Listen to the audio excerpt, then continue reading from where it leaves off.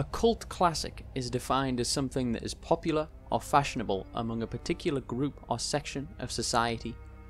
Do you have anything, a game or a movie maybe, where if you mention it, there are only people who have never played it and those who love it? This series is just like that. Every time I mention it online, people are either confused or call it underrated. That's why I made this video, because the only reason it isn't more talked about is because nobody has ever heard of it. The best part about telling you about it now, all these years later, is now emulation is possible and the game is dirt cheap online or in a used game shop. So maybe you'll walk away with a new game to play, maybe something you really like. But enough about that. Welcome to the creation and tragic failure of Motorstorm.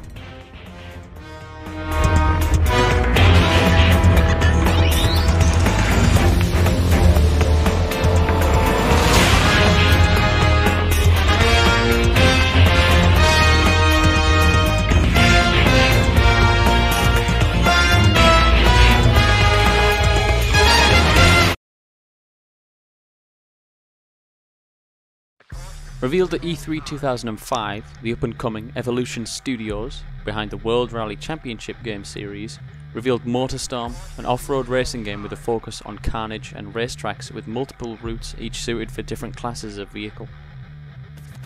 The first trailer was criticised for being pre-rendered and likely not representative of actual gameplay.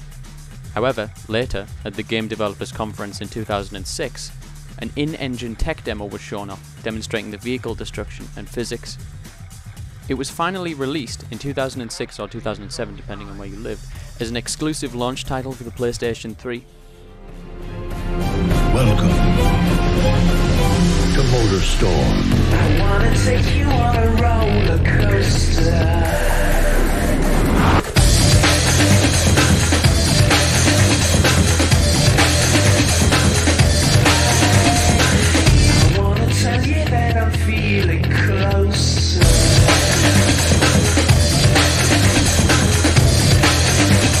The game received positive reviews, landing an 84 on Metacritic. It earned praise for its cutting-edge graphics and weighty car physics. However, it was criticised for a shallow single-player festival mode, which had no narrative and had players earning medals from performance to earn entry to new races.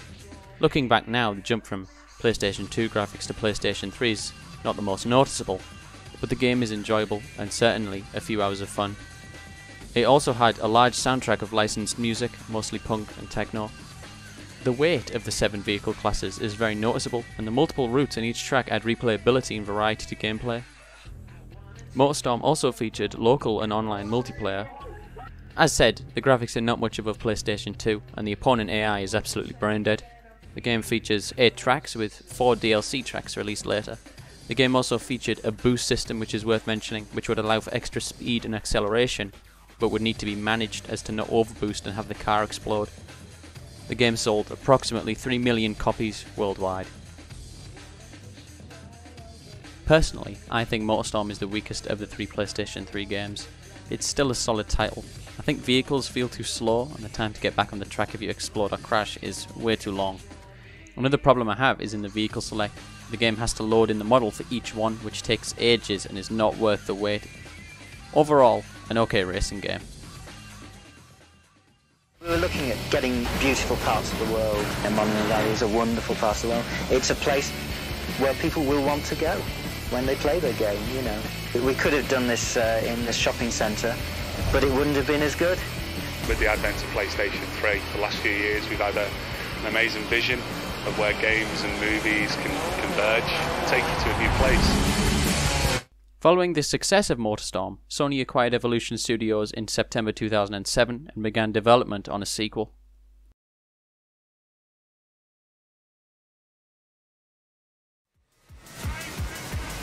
In March 2008, a short teaser for a Motorstorm game was shown off.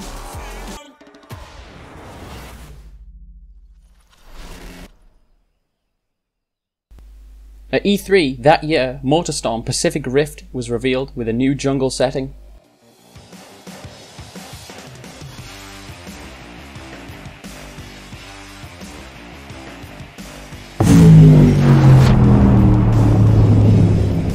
Released in autumn 2008, Motorstorm Pacific Rift was very well received and is probably the most widely approved Motorstorm game by far, having sold over 1 million copies. Pacific Rift retained many features of its predecessor, such as the festival mode and progression system, as well as adding many new features, a new vehicle class even, the monster truck, as well as a photo mode. The biggest improvement overall is the tracks, which not only are larger in scale, but also have much more variety. The 16 tracks total are split into 4 groups: Earth, Fire, Air and Water, and they include racing in a caldera, an abandoned sugar mill, an abandoned airbase and between lava flows. These new areas add much more variety, allowing for much more verticality, especially in the air zone.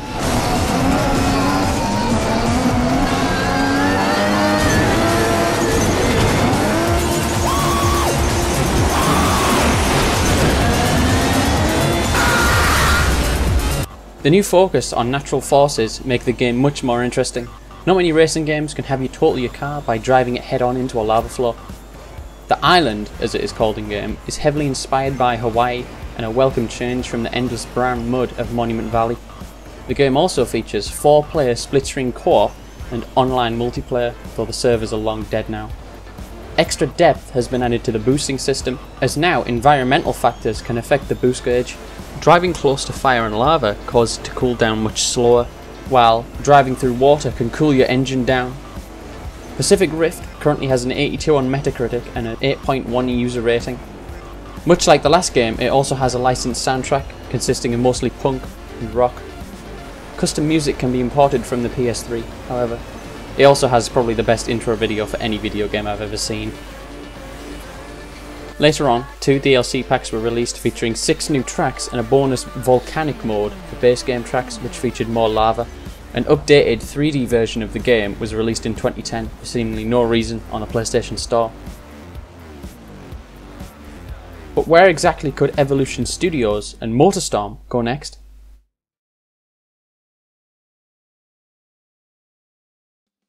In September 2009, BigBig Studios, which was bought by Sony around the same time they bought Evolution, released Motorstorm Arctic Edge, also called Raging Ice in Asia, a spin-off title released on the PlayStation 2 and PlayStation Portable. It was released to positive reviews and was praised for managing to live up to the other Motorstorm games, despite being designed for weaker hardware. It maintains all the features of Pacific Rift, environmental cooling returns with deep snow and water cooling your engine, and the tracks still have that multiple route quality for increased replayability. Some new features are also present, such as the vehicle customization system, allowing you to customize stickers, paint colours, patterns, and even vehicle parts. Another feature also are ice bridges. Ice bridges work as paths only smaller vehicles can traverse. If a larger vehicle happens to drive across one, it collapses, then nobody can cross it. Very fun in local multiplayer, which is on the PS2 version. Both versions feature 6-player online multiplayer also. Another new feature is avalanches. If you happen to honk your vehicle's horn, snow can barrel down the mountain and engulf other races. It's a good concept, but it's nearly useless in practice. This is me trying to have one happen.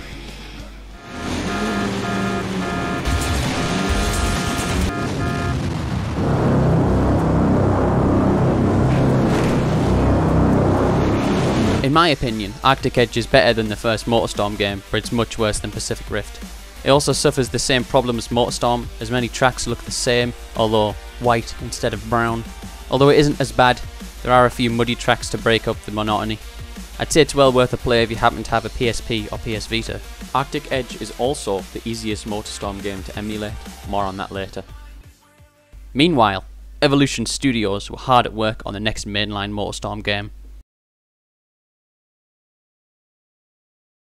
Motorstorm Apocalypse was revealed at E3 2005, with the trailer featuring gameplay from the epilogue track from the single player mode. It showcased a lot of the destruction and how it would affect the gameplay. So far, the overall reaction seemed positive, with many people looking forward to it.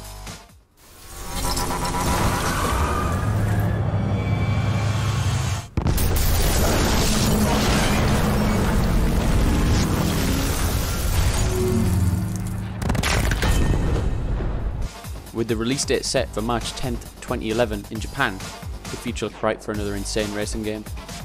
However, in a sick twist of fate, the universe had different plans. Was the 5th largest earthquake in history. But you can only really understand the enormity when you see these pictures. An earthquake so strong it literally shifted the Earth's axis by about 25 centimeters. On March 10th, the exact release date for the game, a magnitude 9.0 earthquake hit the east coast of Japan, with the epicenter being just 72 kilometers off the coast. The earthquake triggered 40-foot tsunami waves, caused the accident at the Fukushima nuclear power plant, and killed over 19,000 people. Due to this very sudden and pretty spooky coincidence, considering the game's content, that Sony decided to delay release in the UK, US, and the game was completely pulled and never released at all in Japan and New Zealand too because of a completely separate earthquake earlier in February. The game, however, did eventually get a release in Asia under the name Motorstorm 3. Many other games were affected by the earthquake, especially so those about earthquakes, such as Zetai Zetsume Toshi 4, or as it is known in the US, Disaster Report 4 Summer Memories, which got delayed straight into the next console generation. Australia got Motorstorm Apocalypse on the planned release day of March 17th, but Sony halted any further shipments and pulled all advertising for the game due to recent events. The US finally got hold of the game last on May 3rd. Initial reception was lukewarm. The game received a slightly worse Metacritic score than the previous games, with reviewers praising the destruction, graphics, and intense arcade racer gameplay. It did receive some flack for its mediocre story and generic, brown environments. Now for my favourite part, where I get to gush about one of my favourite games of all time. Stay tuned, I'll tell you how you can play it yourself on PC.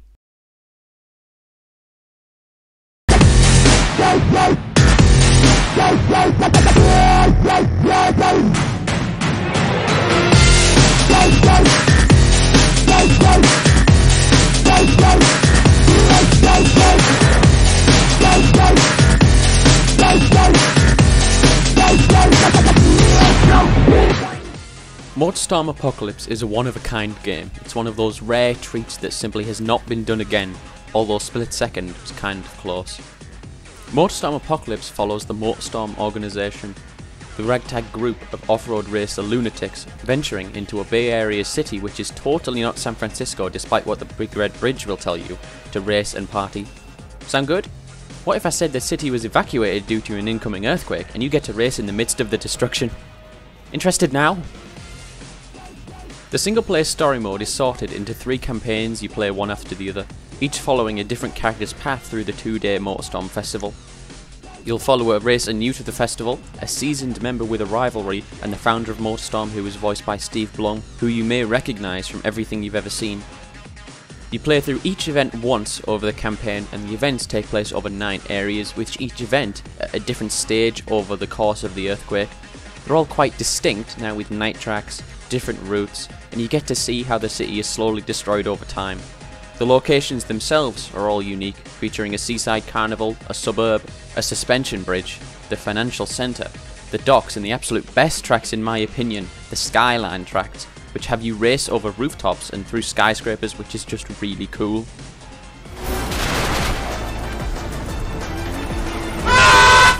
Each story also has an intro and an epilogue, point-to-point races to get to the festival in the intro, then get the hell out of the city as it is completely destroyed in the epilogue. Hey all, Scott here, and this is bad, real bad. The epilogue has you race to an aircraft carrier to escape, but you've got to be quick because it will leave without you. The campaigns are also sorted in difficulty level. For example, the first campaign is on Rookie, but the second one is on Pro, so the AI does get harder over time. The roster of vehicles returns with a few new additions: the supercar, superbike, super mini, and a badass chopper motorcycle, all of which can be customised down to paint jobs, parts, models, and other unlockables. The overall gameplay of Motorstorm is mostly the same. Tracks have multiple routes, environmental factors can cool or heat up your boost meter, and the cars all feel weighty. One new addition is the Ram, which allows you to use up a chunk of boost to jolt to the side. Great for smaller vehicles to make turns faster, and even better for heavier trucks to wreck your opponents. NPCs play a bigger role too. You'll have rioters throwing petrol bombs at your cars, and a private military shooting at you, both of which can increase your boost and blow you up if you get hit too much. Feel free to run them over. However, by far, the coolest addition to Motorstorm Apocalypse are the incidents. During regular racing, tremors can hit, sometimes causing the track to collapse and distort, opening up new routes or closing off existing ones. You'll have to be quick with the wheel to avoid some. I won't show them all here, but about 2/3 of all events have incidents and they all have excellent sound and visuals. They really have that scale of a disaster movie.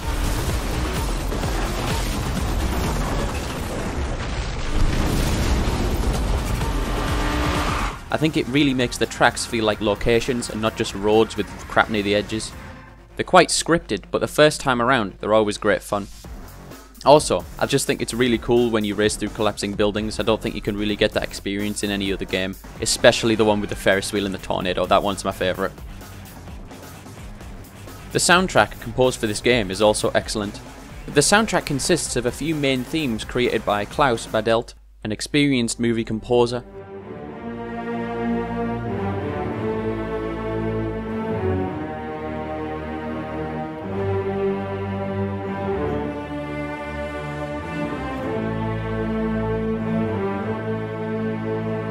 And those themes were remixed and sampled by electronic music artists into an intense, fast-paced soundtrack.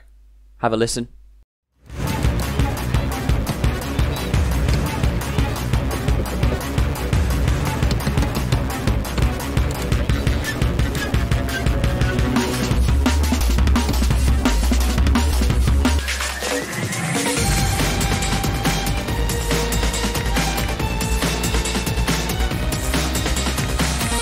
Overall, it's a dubstep with a little bit of breakbeat and electronic dance thrown in there. It really fits the hectic gameplay. It's all on YouTube if that sounds like your jam. The game also had a very fleshed out online multiplayer mode with perk loadouts, lots of challenges, personalization options, unlockable cars, and a betting system which earns you more experience for winning. I say had because the online was shut down in 2018. As the online worked with a central server, it's likely it won't be back, which is a real shame because unlocking different vehicle models and cosmetics is now impossible. Some DLC was also planned, and while 2 extra events and a new track based on the Alcatraz prison were released later in a free update, a collectible in-game trading card references an unreleased track set in The Heights, based on the iconic steep hills of San Francisco. The DLC was likely scrapped due to poor sales, given the game only sold around 500,000 copies according to VG charts. Overall, I personally think this game didn't get the recognition it deserved and flopped because of unfortunate timing. There isn't even anything wrong with it either, except maybe an average story, ugly cutscenes, and a 30 frames per second cap. More about fixing that later.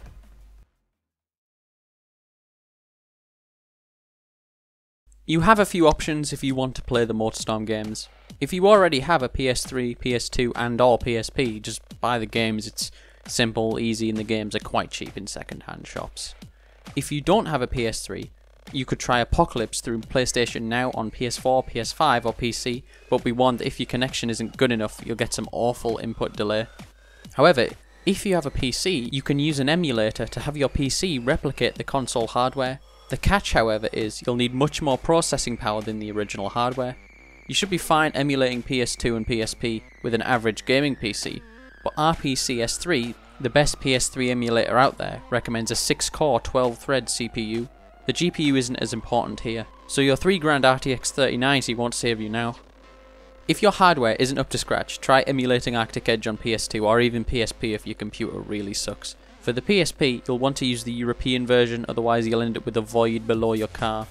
The PS2 version is preferable, as it runs at 60 frames a second natively and even has split screen on PCSX2, which is what you'll want to use to emulate PS2. And PPSSPP for the PSP. Head to their respective websites and get them set up. I'll link them below. If you need a hold of the actual game files legally, I'm afraid you'll have to dump them yourself. But if that's an issue, then I would lend you my copies if I could. It's basically abandonware right now, and Evolution wouldn't see a cent of your money anyway, so don't feel bad about downloading them off a shady website. Don't tell the RPCS3 Discord though, they don't allow privacy. If you end up emulating the PS3 titles, be warned that you will need to fix quite a few issues. Thankfully, the RPCS3 wiki contains tweaks you should be using to get the best performance, and you'll need to squeeze as much performance as you can out of your machine. The RPCS3 Discord also has a bot that scans over your log files to check for any errors. You'll want to join that, by the way. Check the description. RPCS3 also supports patches which help performance, as well as uncapped frame rates, and disable processing power hungry PlayStation 3 MLAA anti-aliasing. Here's the lowdown on the 3 PS3 games, some gameplay on my setup with a Ryzen 5 2600. Firstly, you'll have to enable right colour buffers to stop bright bloom effects. do this on all 3 games unless you want to go blind. For Motorstorm, you'll just have to enable right colour buffers. Check the available patches too. There's one that uncaps the frame rate above 30. Managed to get 144 in some places. Overall, it's kind of all over the place. For Pacific Rift, you'll need to enable right colour buffers again, and also set the resolution scale threshold to 256 by 256, which will also fix the bloom. There's quite a few patches to choose from here. You'll want to disable motion blur and MLAA, but if your setup is struggling, get the variable FPS patch so the game runs correctly at lower frame rates. If you manage to run it well, feel free to disable dynamic resolution scaling for a little extra clarity at some points. For Apocalypse, you've got to set resolution scale threshold to 256 by 256 and enable color buffers again. Also, set the SPU block size to mega, sleep timer accuracy to as host, and also set the relaxed Z-Cull sync to on. These should grant a little extra performance. With the patches, you should pick up disable MLAA. Disabling ambient occlusion and motion blur, however, are up to personal preference. If you feel you can handle it, disable resolution scaling and get the 60 frames a second patch. I should repeat that PS3 emulation is very processor heavy, as you can tell by my computer struggling. However, this all works, and RPCS3 even supports increasing the output resolution. It's possible to play all these games at 4K 60 frames a second, but right now I doubt the average person has that kind of hardware. It's a shame, but on the upside, in the future, when everyone has better processors, you'll be able to play all these easy peasy. So watch this space, and remember when you upgrade your setup.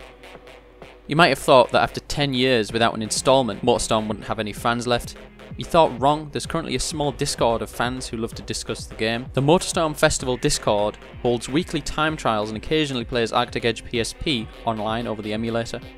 They even have a fan game currently in the early stages of development known as Project Stampede. It has a lot of promise, so be sure to check out where they're up to.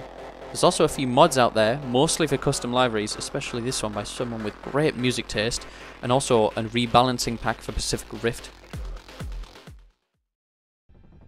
I only really made this video because I don't think Motorstorm Apocalypse got a fair shot with consumers because of bad timing, as well as the whole franchise being a PlayStation exclusive. I think it deserves to be up there with Burnout and other 7th generation racing games. The whole genre of arcade racing titles has seemingly died now, but I don't think Motorstorm should be forgotten. In the future, as computers improve, you could emulate all these games as easy as people emulate a PlayStation 1 right now. If you miss the arcade racer, or even if you just want to try something new, I strongly recommend the Motorstorm series. Now if you'll excuse me, I have a boat to catch.